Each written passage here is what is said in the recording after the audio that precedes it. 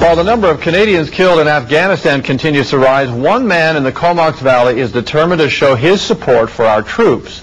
Bruce Webb is a disabled Canadian Forces veteran. He wrote a song for those serving in the war. But as Steve Dean Soltz reports, Webb's road to music is a very short one, and he says the help he's received is what makes the project so special.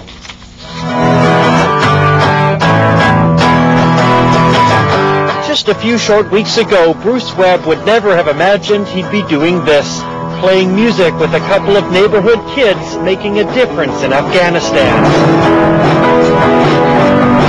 The former air weapons systems technician still suffers chronic pain from an injury 9 years ago, and life has been tough. Every night when I said my prayers to go to bed, I was ready to go. Okay? I was ready. I was ready to go. I didn't want to wake up in the mornings. But one day as he sat in his backyard, he heard music coming from this shed next door. They soon took an interest in each other, and this musical relationship between a 16-year-old, his 14-year-old brother, and Bruce was born. I jokingly said to him, "Could you teach me?" And he just looked at me and goes, "Yeah." Just, yeah. I couldn't do things before. I couldn't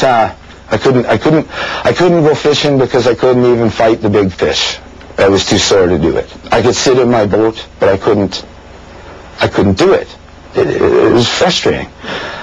I can sit in my chair, on my bed, here, and I can play the guitar now. I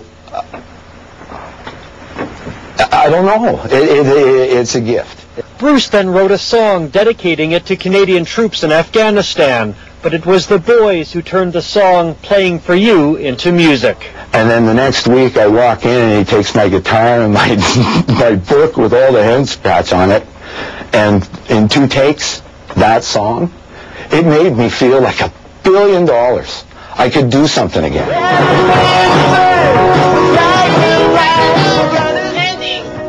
While Bruce is overwhelmed that 2 teenagers would take such an interest in him, Connor and Thomas take it in stride, seemingly unaware, until now at least, of the impact they've had. I started off not thinking too much of it and just thought I'd do them a favor, and then it turned out that I was doing much more than I thought, and that made me feel good. So it's a really good song, and yeah, it's pretty good how it got sent everywhere and stuff. It's pretty neat.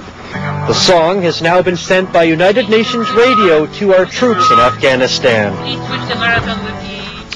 Well, Calgary had